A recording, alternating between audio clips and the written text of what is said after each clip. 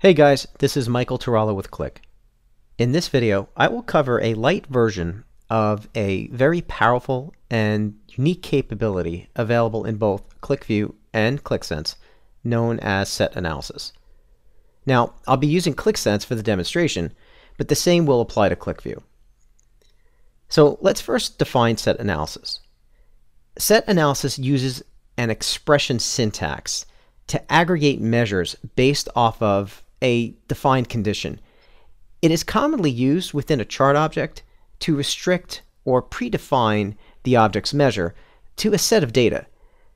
You might want to use set analysis when comparing time periods, aggregating data for specific dimensions, excluding or ignoring certain values, and much more. Since it's a chart expression, it works with the data that is already loaded into the Qlik application, so there isn't any need to reload the app when defining or even testing new expressions. Here is a set analysis expression in its simplest form. This expression simply summarizes sales for the year 2015 and takes into account current selections that are made within the user interface. Let's break this down and take a closer look. Let's say I want to use two KPI chart objects to display the sum of sales for the year 2015 and 2014. I can define set analysis expressions to do this. Now, note that the expression can be defined a few ways. I can define it as a reusable measure within the master items list, and then add it to the chart object, or I can directly define the expression in the measures section of the chart object. These are the steps I follow when defining the expression. To begin, I decide which aggregation I want to use. In this case, we want to sum sales. Next, I choose which field or measure I want to sum. Again, sales. Therefore, we have this expression. Pretty straightforward, right? Now, next I want to explicitly define a set of conditions for that sum of sales. We begin by using a pair of curly braces right before the field name sales. So now we have this expression.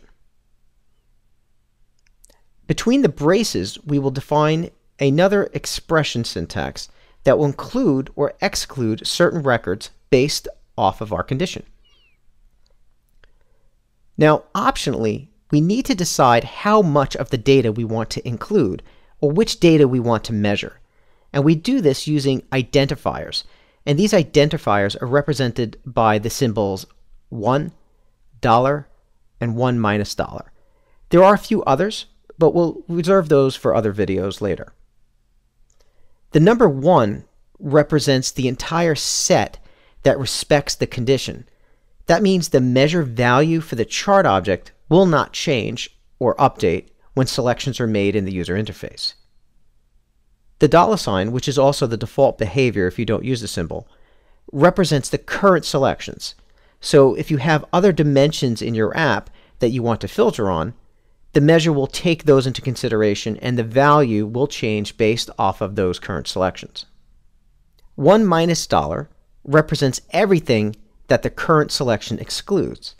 So for example, if my current selection is 2015 in my expression, the measure itself will display the total aggregated value for sales for all the years in the data excluding 2015. Let's respect the current selection that might be made in the UI. And now our expression looks like this. After the $, we add two angle brackets. This is called a set modifier. This is where we define our condition that we want the measure to reflect. Our expression now looks like this. Between these, you place the set of fields that will define your condition or selection, such as, in our case, year equals 2015. You define it with the field name and an equal sign, and then another set of curly braces, such as. Note that you can wrap the value in double quotes. So here's a few tips. When using date fields, you can eliminate the double quotes. But if it's a literal, for example, or a text or ASCII field, you must wrap it in double quotes. You can also separate multiple values for the same condition with a comma, as in this expression. These are considered to be defined as explicit searches. Now, if I wanted to add another dimension to the condition or search, I would simply add a comma after the first condition, end bracket, and repeat that pattern, as in this example here. So now we have our KPI chart for the sum of sales for the year 2015. To get the sales for 2014, I simply copy and paste it and edit the measure expression, changing the value of 2015 to 2014. And now I have my sales comparison displayed as KPI objects for this year and last year. In the next video, I will expand upon this topic and show you a few more capabilities available with set analysis.